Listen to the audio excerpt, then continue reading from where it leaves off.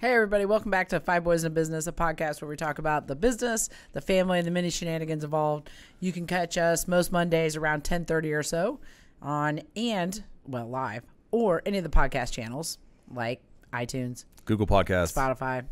So check us out there as well if you don't get to watch us live. I'm Emily King. I'm Richie King. And today is Richie's birthday. Happy birthday. Thanks, babe. You're 49. 42. 49, yeah. Somebody actually believed you when you said that over the weekend. I don't remember who it was, but one of the kids. Obviously one of the most gullible of the bunch. Yeah. So, don't forget. Was it John? Might have been Johnny. Might have been Johnny. Yeah. Don't forget to check out the merch store, asvcmerch.com. Yep. Where we have, now that it's getting colder, sadly so. Much colder. We have long sleeve shirts and hats and all kinds of cool stuff to wear as it gets cooler. Stocking hats are now in season. So, I can't believe it's almost the end of October. Isn't it funny how the seasons, they seem to drag along and then all of a sudden it's cold? Yeah, well, I'm still stuck in March, and I think it's because COVID warped time. Right. And it just, because you didn't do any of the things that you normally would do to be your time markers. So it's almost like you're still waiting to do those things. And it's like, wait, that's already come and gone. And we're going to be on a year of COVID before we know it. It's like crazy. Well, I mean, even this fall too. I mean, no one went to the pumpkin patch really. No one really did anything to go really prepare for Halloween. And now they're messing up Halloween now. So we have to slingshot candy to the kids. I'm going to throw candy at children. I think you beam them. Oh, pick that up. Put it in your bag. You deserve it. That's your mom's fault. That's right. That's right. Lisa sitting there says, "Happy birthday, Richie." Oh, thanks so much. Yeah. So, or you're gonna have to get like a 50-foot PVC pipe, slide it down there, and then there, like blow dart. Right. Have some hand sanitizer at the bottom when they clean their hands. They can have it. Yeah, exactly. They can have it on their belt. I'm sure they'll have some hand sanitizer. I totally like the slingshot idea, and just be like, catch it, here you go. Right. Do you remember when you were kids? It's not going to work for the 1 and 2 year olds. But when you were kids, did you ever take apples and put them on a stick and whip them? Oh yeah, whip apples. People used to give apples and all kinds of stuff for Halloween. And they started scaring you. It's like someone put nails or something in the nails or poison and all kinds of stuff. But yeah, it's the PVC pipe was big. Some people are going to put individual bags on stakes, placed 6 feet apart in the front yard, so the kids can go do it. I was like, don't you got to go contaminate the steaks? You go reload the steak with candy. I think I'm throwing candy at children. Right. And if they catch it, it's your lucky day. Or I'll just hand it to them. You can't wear a mask over your mask. Apparently that's not safe either. I was like, well, so all the superheroes now wear masks? Since when does Batman have a surgical mask on? Gosh. Yeah. So, it's interesting. It's funny stuff. So it's the time we live in this year. Hopefully 2020 leaves and never comes back. It's funny because I was telling Emily that I took Calvin to the ear, nose, and throat doctor the other day, and I've always been good since the masking mandate. I always wear my pull-up gaiter and whatever, and I had my gaiter dutifully pulled up in place, and I get there, and they say, would you please put this mask on? I'm like, dude, you changing the rules, the mask rules again? Well, it's because they don't think they've shown that the gaiters don't work, dear. I know, but they say face covering.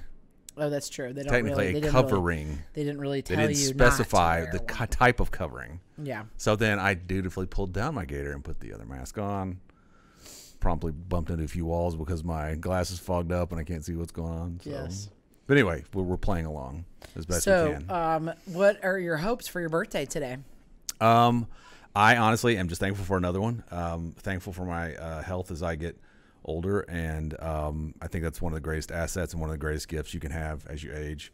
There's so many people out there that I know that don't, through no fault of their own, have health issues and have to deal with those. And in my opinion, even as an almost 50-year-old, a relatively young age. So yeah, very thankful about that. So okay, thankful to be able to spend it with you and the boys, and yeah, lots of blessings to go around. Harrison, what's your favorite dad memory? What do you actually think, Dad? Tell us about your actually. What do you about actually, what? That's just a scripted answer, Dad. Tell us what you actually think. About what? Your birthday. How it's all hellish and terrible. Well, getting old pretty much does stink. Your joints stop working. I was thinking this morning about running. I was like, I remember when I used to run. I was like, knees won't let me do it anymore. Can't really go work out. So But that's it. I do notice as I get older, though, things will they just hurt for no reason. Like your hands. Like my hands are stiff in the morning sometimes for absolutely no reason at all. Yep. And especially in the winter, I think my feet get stiff too. You have to get up and work it out in the morning. Well, you have to live a lot longer, so. Well, those are minor complaints. I get that. Yeah, those are minor. Harrison, what's your favorite dad memory? There are so many, I'm sure. I don't know. Probably a recent one was probably the one where his fire pit that he spent $100 on that's supposed to not be smoky was smoky a few weeks ago. Okay, this is a funny story. We have a Solo stove, one of the 30-inch Yukon models, and the Solo stoves are portable stoves. They're stainless steel, kind of like cylinders, and they're vented such that they're supposed to be smokeless or not minimize smoke. And generally it works. And I think what had happened was I'd used it before. A few things. I hadn't quite cleaned it out as well as I should have, so I think some of the vents may have, the airflow may not have been great. The wood was probably less than 100% dry because it had been outside. And I built a fire a little bit higher. It's supposed to be below the top so that you get that full vent action going. And so we built a fire one night, and Emily's parents came over, and I think Missy and Jim and the kids came over. Yeah. And we were all outside, and the smokeless fire pit was choking everybody as they tried to eat their dinner. So yeah, in that particular case, it was not as smokeless as we'd like, but it was close. I still love it. The kids used it the other night. It looked like it worked great. The kids, it's very easy to use, safe. Yeah, and it's because it's portable, you can move it. If you need to move it inside, you can. I think it's way less smoke than the old one we had. Oh, gosh, yeah. So. Yeah. Well, on Halloween, we're going to put it in the front driveway. So we're going to jump out, from behind the bushes and slingshot the candy? Yep. Where's the candy? There it is. Bink. Oh. Oh, gosh. So anyway, yeah, that's, there's good stories with fire. So. A lot better stories as an adult with fire as there are as a kid with fire. Yeah, fire. Yeah, young men in fire, for whatever reason, they're attracted to it, and it never ends well. No, nope. Never ends well. Yeah, it's you have some good stories about that. And kids, even with my kids, the boys, there's something about, must be some genetic memory or whatever. Every one of my kids, when we built the bonfire, they'll stick a stick in it and let it get red hot, and then run around the yard with it with the smoke trailing. Every one of them, they've all done that. The embers are falling off, hitting their friend in the face behind them. Yeah. They all do that. So it must be some trait that has been handed down. Tribal instinct. So it's crazy. They do. They always like to do that. It is funny though how people are attracted. That's an activity that people still engage in and enjoy. It's kind of a throwback to sitting around fires. You mean? Yeah, you know, the sitting, the communal aspect, and probably the light that it gave during a time when that was the only light there was at night, because the night was black. So a way to sit around and visit. Yeah. Tell stories. Also for protection. Yeah. Fire was a means to protect yourselves against predators. What? What is he laughing about? It's true. Oh, this is my life, guys. Oh, this is so a dad thing, isn't it, Harrison? Yeah, back in the BC days, they used to be protected by fire. No, Dad, really. Wait, he used to get out his book on what is the book you're always talking about the brain and like archaeology and what's it called? Sapiens. Sapiens, yes. Oh gosh, it's true. Last night, John made one of the funniest comments about this because he was like, for reference, me and my fiance, we got Dad a history book of whiskey. And while Dad's opening, John's like, "Oh yeah, it's probably a survival book." And I was like, "Yeah, John, for all the surviving that Dad has to do, you know." So no, we did. Johnny and I have a cool history because we started watching this show called, this has been years ago, Dual Survival. And I would take him to gun shows and we'd look at knives and stuff, and we'd go in the backyard and try and make bow drill fires, and we would make things, it was just fun. It's just fun stuff. Right. But you get paracord and all that stuff. And it's funny because you go back and watch those shows now, you go, this is the dumbest thing ever. And real quick, if you're wet and it's 20 degrees outside, you're done. Oh, you can't make a fire, you're probably dead. You're probably not going to make it. I don't care what shows you watch or any of that stuff. Yeah. So that's always Lisa Sinderson, where's the cake and ice cream? No cake and ice cream today. No, we made pie because he's a pumpkin pie fanatic. Well, we have you want to tell a story? You go ahead. There's an interesting story behind the pumpkin pie. When Emily and I were dating, the first my birthday when we first started dating, she said, "What do you want?" I was like, "Oh, I like pumpkin pie." So she made me a pumpkin pie, and I can't remember if I just took it home. I can't remember. I think I did. Took the whole thing home, and it was a Saturday morning, and I ate a quarter of it, and then I was like, "That's pretty good." So I put it back. Half an hour later, I was like, "I'm gonna have some more." I basically ate the whole thing in the morning, the whole thing. So she calls me around midday and is like, "Hey, how's your cake?" I was like, "It was great. I ate the pie." I was like, "Great, I ate the whole thing." So well, yeah, because you did not have because you were raised Jehovah's Witness, you didn't celebrate birthdays. Well, we do want to live with my dad. But yeah, we didn't have birthday cake, so right. So I was like bound and determined to make you something for your birthday. Yeah, it was good. So you could start participating in said traditions. Yeah, that was. I also made you dye Easter eggs. Yeah, Well, that was the next. Yeah, that was the next year. I don't remember what we did for your birthday that year. Who knows? I don't remember. I think we went out to dinner. Probably. Went out to Outback, remember? Because you and Levitt share a birthday, don't you? Yeah. So, yeah, that's right. We do. Levitt and I do. Yep, I remember. Gosh, so many years ago. Jeez. We have a question here in the chat. Yep. From Lisa, and it's very obscure, but okay. I wanted to ask it. If you get time, she said, if you get time, ask Dr. King about declawing cats. If it doesn't fit in, don't worry about it. Huge, in all caps, huge discussion on the Noblesville Chatter Facebook page. Are area vets still declawing? We've got 5 cats not declawed, and I just wondered what the viewpoint is. Oh, yeah, sure, absolutely. So declawing, is I think in California, New York, maybe New York, it's I think it's outlawed. It's gotta be or California. it's like, it's got to be California. Yeah. In Indiana, we don't have such a rule. I think that people have different opinions on declawing.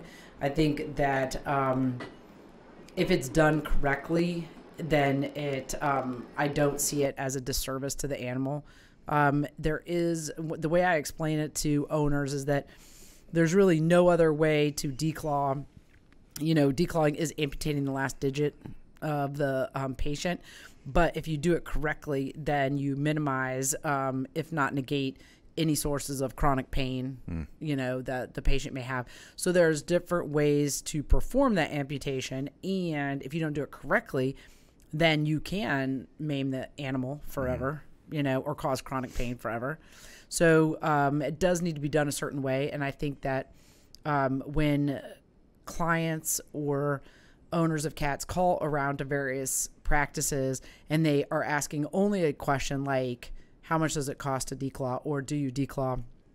I think that they can, to some degree, have misinformation because you're not comparing apples to apples. And right. So, the way we do a declaw procedure is we use laser therapy, and then we also use nerve blocks, and we use, depending on the size of the patient, post-operative and preoperative pain control. I think that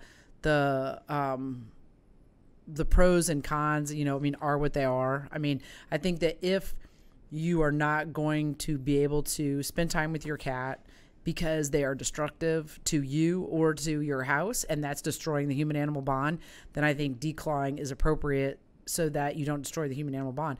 And what good is it for the cat if you hate the cat because it's destructive? So I don't think that it's a no-win for everybody then involved.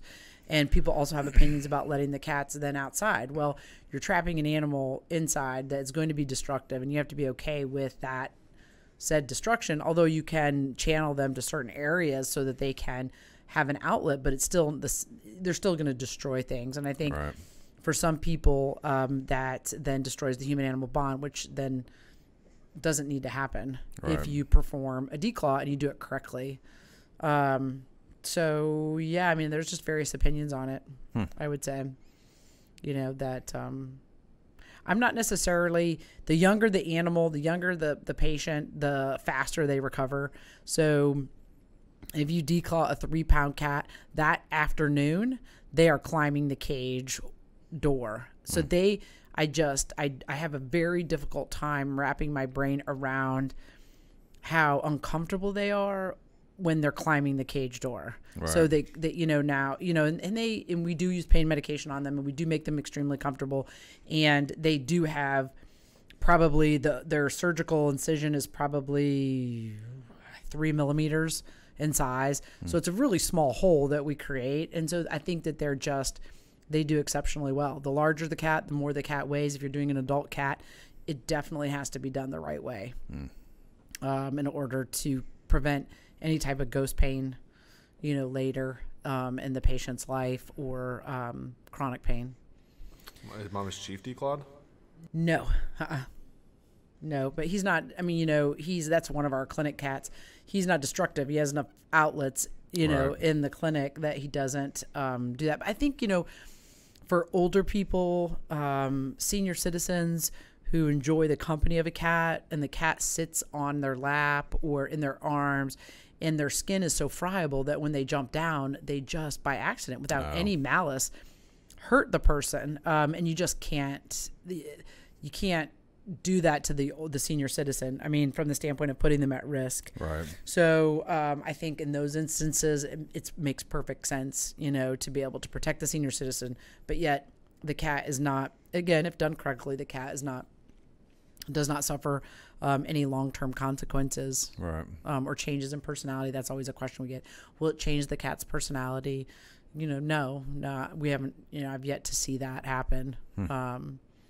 So there's anecdotal reports from clients that they'll say that, my cat's personality changed post-operatively, but we don't have any research, nor have I experienced it as a veterinarian, that that's the case. So, yeah. Hopefully that answers your question. That was a great answer. There you go. Going back to Dad's birthday, is there a good memory that you have, Mom? A favorite memory that you have? Oh my gosh. Of birthdays in general, or just? No, I mean, you can say a few. You can say one that comes to your mind. I can think of a very special birthday when I turned 30. Your mom said, we're going to go out to dinner, and it's a surprise. I was like, okay. So we get in the car, and she picks us up on a blindfold, and we're driving around. I was like, where are we going? This is the craziest thing. And then what she had done is she had invited my whole family up. And she was basically driving around until everybody got there, got settled, and then we drove back to the house, and that was the surprise. Yeah, that was your surprise, yeah. I was surprised to have Tiffany and Sarah Beth, and I think that was all she had at that point because it was 2001. That was the Edinburgh house, yeah. Yeah. Yeah. I think my dad, too, was there, wasn't he? No, I don't think your dad was. I don't remember. Yeah, I don't remember either. Maybe he came with that. That was the year he came with the 500. That was 20 years ago. That's hard to believe. 19, not quite 20. Yeah. That was the year. No, that was the summer my dad came up and went to the race. Yeah, because that was the first year we were in Edinburgh. He and Jared came up and we went to the 500.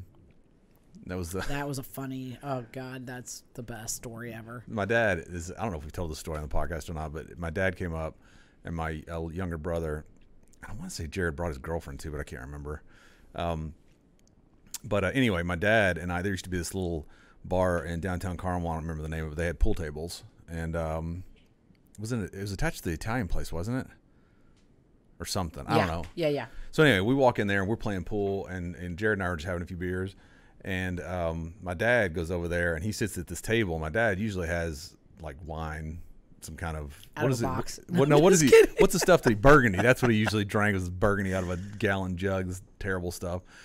But anyway, he starts ordering Irish coffees, and my dad does not drink Irish coffees often. So my dad has one too many or several too many Irish coffees. So we get him back home, and he's sitting at my dining room table and just making this noise. And Emily comes up to me, she goes, "Your dad cannot die in my house." And then my dad, we're walking. We go to the race the next day or whenever it was we went. My dad's walking with this limp, He's like, And Jared and I were like, "What's wrong with Dad?" Because we were going to the races back then. You had to walk a ways to get to the track. And he had his sciatica, and he kept going, "It's my sciatic, son." That was like the thing. And it's funny because I had a thing a while back where I was having some trouble with my left leg, and I was like, "This cannot happen. I cannot be my dad. There is no way this cannot." Sciatica. So that was the one and only time my dad ever went to the race. But yeah, Emily coming to me and informing me what could and could not happen that night at the dining room table was memorable. So. Yep, that was funny. It was a funny year. And that was a funny time. Trevor was only, 6 months old. Yeah, he was little. Yeah, he was very little at the time.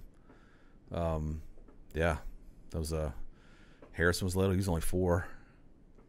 Because Holden didn't come till next year. Yeah, August of 2002. Yep. And then life was never the same after that. Well, speaking of Holden, their team made it to semi-state and cross country. Yeah, thank God. Great day to run. Yep. First time in school history, the boys are going to semi-state, which is awesome. So how was he explaining it? I mean, is it for time? We're hoping that they get out of. No, it's the top so many teams. Oh. Their team. You can get out as an individual, but if your team gets out, then everybody goes. Got it. So next week is semi-state, and you have to be the top 6 team. One of the top 6 teams. Right. Or of course, again, you could get out as an individual, but you have to run a certain time. I don't know what it is. So they're all super excited that they're now going semi-state as a team for the first time in school history. So that's cool. That is cool. I'm always impressed when I go to these races of how fast these kids are. These kids that win it, maybe the top 3. It's like, how on earth are you going that fast? They don't even look like they're winded. Yeah. They're just flying. I think the winning time was, I don't think it was sub 15, but it was close. It was like 15:10 or something like that. Wow. Something nuts. I mean, I could be wrong, but it was something crazy. Because I remember looking at the clock and thinking, it won't take him that long to get to the finish line. Right. I think when he passed me, he was like 14:35, 14:40. That's crazy. That was a Carmel kid. Yeah. I think Carmel had top 6, the top 4. I don't know, but Brebeuf won the meet by 1 point. Really? Yep. Well, they had that one kid, Brebeuf, that was second. Mm-hmm. It's so funny. You look at these kids. What else is interesting, too? You'll see the runners. You go, if I were to see you on the street, I would not think you were this fast. I just would have no idea. Some of the kids that do really well, you look and you go, okay, I get it. They're like deer. They're just light and just barely touching the ground practically. But then some kids are just, and it seems like every season, all the years we've been watching cross country, there's always 1 or 2 people. They're just head and shoulders better than everybody else. Yeah. They win about 100 yards. Yeah. Which is nuts. How I mean, the pack, they left the pack long ago in that race. Yeah. So. Well, I have to give a shout out to the girls too. They made it semi-state, and then also to Evelyn Bastard, who won the game-winning goal for the Guerin girls soccer team. Yeah. They are going to advance as well. That's great. So they have never won the soccer state title at Guerin, and they have a chance to win it. They are going to semi-state? Super pumped. I don't know if that's what they call it in soccer. I can't remember. It's just the next. I feel like it's the same. They are next Saturday, so it's like semi-state, and then state's the next week. So it's basically the quarterfinal, the last 4. It's going to be awesome if she wins. Yeah. So, a pretty exciting fall sports. Yeah. I told her when she was at dinner yesterday, I was like, listen, if anyone wants an autograph, charge. Not for free. You're a commodity now. Oh, goodness. So, yeah, it's cool to see the kids succeed and do well and get those small successes under their belt, those small wins, and move on to the next win. So. Yep, absolutely. See, when I was in high school, the win was just a finish. When I ran cross country, we didn't know. In fact, our school was so small and lacking in athletic funds, I think they passed out the singlets when you got to the race, and they took them back at the end of the race. I think that's what they did. Oh, my God. We didn't have matching shorts or anything. I think my shoes I had to borrow from my buddy. I didn't even have any running shoes. I had to borrow from my friend. And we ran. So it was just we were just there to finish. You guys had to have run. That's probably, were you running 3 miles? I think a 5K. You were running a 5K then? So 3 miles? But yeah, we ran and we trained. I remember it was my coach. Our coach was a runner, good guy, Coach Roberts. We ran on the road the whole time. All of our training was like going to UT and the hills and stuff, but it was all on concrete. So we get to the race where you're running. We went to Melton Hill Down. That was our first. We passed that on the way to Kingston. And it was, you go up this huge hill and then turn around and come down. And it was like, this is not, Yeah. This is a tough one, old fella. So yeah, that was my cross country experience. We were just there to finish. That was it. I don't think we had any girls running. It was just like 4 or 5 dudes that were running. That was it, huh? Because there was a bunch of people that showed up and started running, and then they just slowly kind of stopped showing up. Yeah. And me and I think it was like 5 other guys. I think the team picked up after that because I remember going over there once and they had a lot more guys running. But when we ran, I think it was just the seniors running because that was the first year they had the cross country team. They didn't have a lot of sports where I went to school, though. All right. A lot of they had track, of course, and things like that. But The girls really only had softball and I think volleyball and basketball. Right. But that was it. What was I going to say? We brought up the rear in my high school. Pretty much every sport. You brought up the rear, is that what you said? Yeah, we were the punching bag. One thing I should mention, this is off topic, but it made me think about it with Lisa's question in regards to veterinary medicine. We have seen a ton of kennel cough. Really? Yes. Why, I wonder? I don't know if it's just kennel cough season with everybody traveling or doing a little bit of like daycares with, maybe they're back and kids are back in school or people are traveling more with work or working more, I don't know, or the dogs are spending more time in daycares or places like that are opening up more, or I don't know, but we have seen a ton of kennel cough. So, we're trying to tell people, hey, be aware of that, in case one, you see those symptoms at home, which present as like coughing, but then also, if you have younger or immunocompromised animals, animals you don't want getting sick, then avoid those like doggy kind of areas. Because we've been seeing a ton of it, like 2 or 3 cases a day. Wow. Kind of thing. And, the most common question we get is like, well, my dog's been vaccinated against Bordetella, kennel cough. My dog's been protected against kennel cough, but that's just Bordetella, which is one factor that causes kennel cough. One disease, one bacteria that causes kennel cough. There's lots of others. So how do you get your dog to, in the age of COVID, how do you get the dog to cough or sneeze into their elbow? He thinks he's so funny. You did. You saw it coming. That's so funny. You're going to tell the dogs to wear masks too, probably. Dog, yeah. That'll last about 2 seconds. Oh, my gosh. You got a lot of obstruction. No, so that is one of the things they ask, though, is like, why is my dog getting kennel cough when they've been vaccinated? Well, they've been vaccinated against Bordetella, which is one of the more common pathogens. But just like in people, you can get a cold for various other reasons. So I'd be surprised if it was going to daycare. Say what? So I'd be surprised if it's because like increased daycare traffic. There's got to be something, some factor that's going on. I don't know why. We'll see it. We'll see a flush of it, like when maybe people going the to holidays, dog parks? Like July 4th is always a really popular time. We end up seeing kennel cough. Like after the holiday or before? Like after, after they've all been boarded, like, summer travel and stuff like that. And we really didn't see that this year because I think everybody was restricted on where they were going. But then in the past 2 weeks, it's just been a ton of it. So that's interesting. Anyway, yeah. It's interesting to see. Yeah, so be on the lookout. The symptoms are coughing and hacking. A lot of people will say my dog's vomiting because they bring up like white phlegm, but they're really not vomiting. They're just coughing so hard that they bring up some spit and phlegm and stuff. What do you do to treat it? Antibiotics and cough suppressants. Okay, cool. So, and it usually goes away in like 7 to 10 days.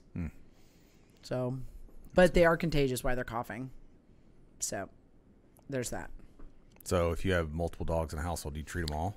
Not unless they get sick, because some of them will get it and some of them won't. Oh, got it. Yeah. So, what is that about natural immunity? What? Does that sound like a? Wait, we're getting banned. We're getting pulled from Facebook. Does that sound like a familiar conversation? Don't post that to Twitter. So, no, some of the dogs in a household, we don't treat the dog unless it comes down with symptoms. Got it.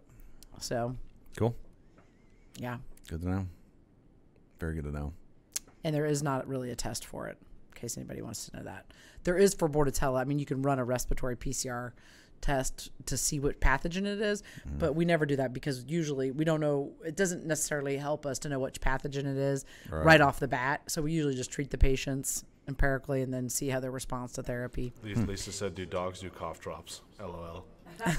We use what we call, actually, yeah, that's kind of funny because we use this product called cough tabs, which are guanafenicin and dextromorphan. So the same products that are in some of the cough tabs that you have over the counter, or cough syrup or cough whatever. Man, those over the counter things never work for me. Like the Ricolas and all that never worked. I want the old NyQuil back. Remember Sucrets? Oh God, yeah, Sucrets. My mom used to like give us a tray of Sucrets and be like, "Here you go." It's like turns your mouth numb. You don't cough because you can't feel anything. They used to have this stuff, this Those spray. were the sore throat things. Yeah. They were those little things. They were all individually wrapped. Yeah, I had to have been foil. Like, yeah, like so like economical. Like every single one was wrapped in a single little thing. I remember there was Ludens. Those were like candy. Those Yeah. weren't really. And then you had Sucrets, were like the hardcore stuff, and they had some spray that I remember when I was a kid, like a 1980 or 79. Oh yeah, you could spray it in the back of your throat. Yeah, it was like an analgesic for sore throat. Yeah, we can't tell dogs to open up. All right, say spray it in there. Spray. Yeah. So yeah, that was we date ourselves. You know, something else that I remember too. I was giving Calvin some medicine. I think when we were in Tennessee. Oh look, there's secrets. Do they still make them? They must still make them. And I was looking. He goes, "What flavor is it?" And I was like, "Do you remember as a kid? There was no asking what flavor it was. It's just you choked it down, whatever it was." Yeah. Oh gosh, too funny. Yep. Yeah, that's we date ourselves when we start talking about that stuff and medicines. And I remember going to the dentist. You probably remember this too. There was no safety back then. They didn't put gloves on. No nothing. No face shields. I don't remember if they wore gloves or not. I mean, I'm sure they did. Mine didn't. When I was a little kid, and I remember I hated it because you would go and they would have these 2 trays and they would fill it with fluoride or whatever. You'd stick it in your mouth and for 10 minutes or whatever, and you'd invariably swallow it, and it gave you the worst stomach ache. And they were like, "What flavor do you want?" It's like, "It doesn't matter. I'm gonna feel like terrible after this is over." And then they started just doing the brush. They just brush it on. Yeah, brush it on. And you rinse it off, and that's it. Yeah. So yeah, those are the days.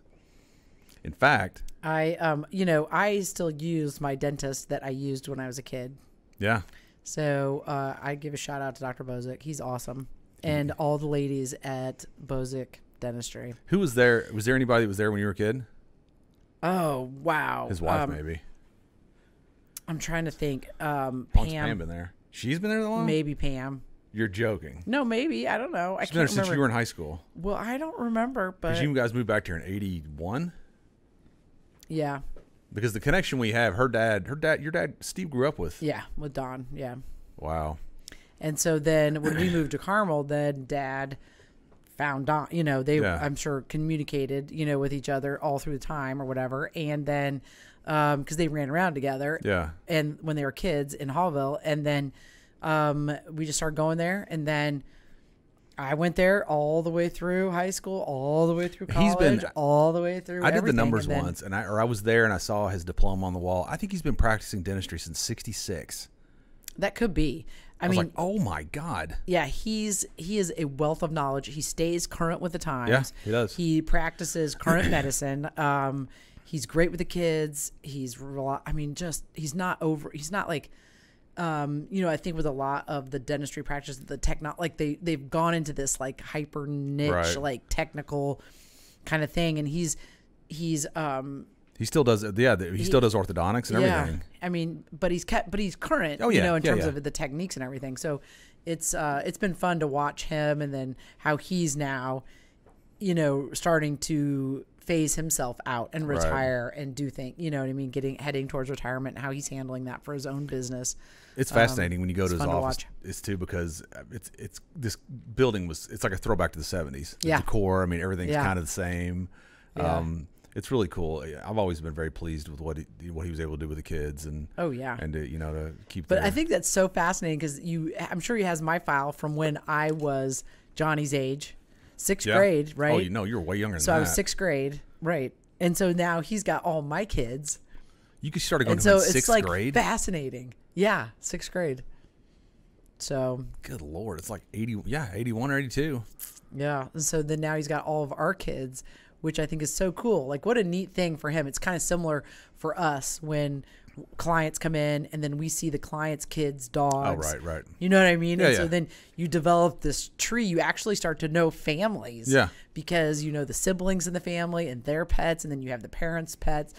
And so I've often wanted to do this this family tree thing of All-Star. Oh, yeah. Where this person who knows this person who knows it. And the connections are uncanny. It's crazy. Yeah. The amount of people that are all interconnected.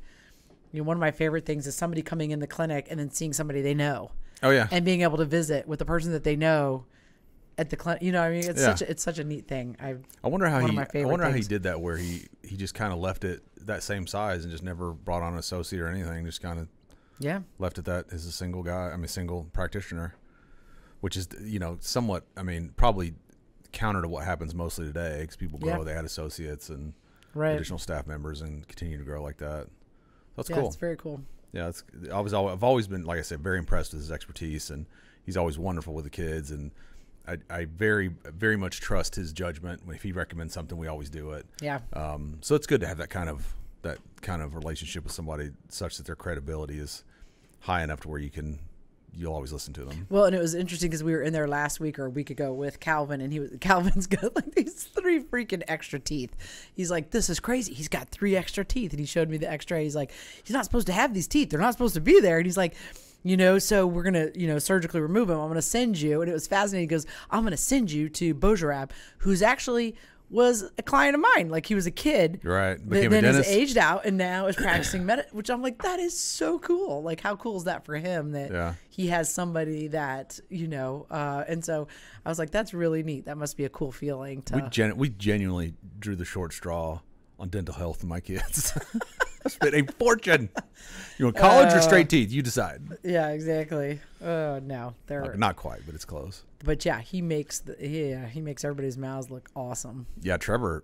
Yeah, it's wonderful. Yeah, I remember when we started all that stuff with Trevor, the expansion of his upper palate or whatever. Yeah. He showed me before and after pictures. He goes, "It's going to look wonderful once this is finished, but you have to create this room." Right. And it was really cool because Trevor looks great. His bite's great. Yeah, it's really neat. Yeah, it's neat stuff to watch happen over time. And what they can do to counter your cards. Yeah. You can create that that environment. So to improve your health. Yeah, pretty cool. So. Okay, so as we wrap up, should we give everyone a little bit of entertainment and let them watch the short clip? Sure. So they have some entertainment for the week. Calvin, to give a backstory, Calvin will say, "Dad, can I see your phone?" And I'm like, "Yeah, go." He's watching something, doing something. But what he does is, he goes into stealth mode and he tapes himself doing these videos and then posts them. And so that's what this is. That's where we get it from. Okay. And do you have any other plans for the rest of your birthday? No, we're going to have a couple meetings here. I've got to go home and wrap up homeschool with Calvin. The words are super easy this week, thank God. So, it's going to be great. We have to do some things there. I'm watching this barbecue show that I'm really liking that I want Emily to watch with me. It's a barbecue showdown show, and that's it. It's a rainy day, kind of cold, so it's a good day to sit around and do much. Nothing. Yeah. There we have it. Okay, so that's the plan for today. Yep. Your birthday's coming up soon, too. It is. End of the month. End of the month. I'll be 46. Yep. And I'm sticking to it. And I'm sticking to it. Perpetually 46. Okay. You got it? Okay. We will have to dig out some other videos to provide some humor and entertainment. His hair. What do you do with his hair? Okay. Who knows? He probably slicked it back or something. So here's your guys' entertainment for the week. Draw your age with your nose. Let's see who can do that, Richard. That's right, on your birthday. Can you draw your age with your nose? Probably not. Probably not as well as that, is what I'm guessing. That takes talent, and I'm proud of you for teaching him such amazing things. Yeah. Thanks for all your hard work. Today this is a funny Calvin story. Today we're doing math. He's doing borrowing, right? And he goes, it was like, 96 minus 34. And you have to decide, look in the ones column, if the upper number is lower than the you have to borrow. So he was messing up totally. And he was like 315. I was like, dude, you can't have more than what you started with. 96 minus 34 can't possibly be 314. And what he was doing was going like, 21 minus 5. I was like, oh my God, this is okay. So anyway. Oh God. Actually, what he was doing was he was saying 19 minus 3. So in the ones column, he had like 17 and then 3. The 3. Like, oh my God. Yeah, exactly. So. All right, everybody. We'll wrap it up here for the week. Don't forget to check us out most Mondays around 10:30 or so for 5 Boys in a Business. Don't forget to check out asvcmerch.com. I'm Emily King. I'm Richie King. And we'll see you next week. We're Have out. a good week.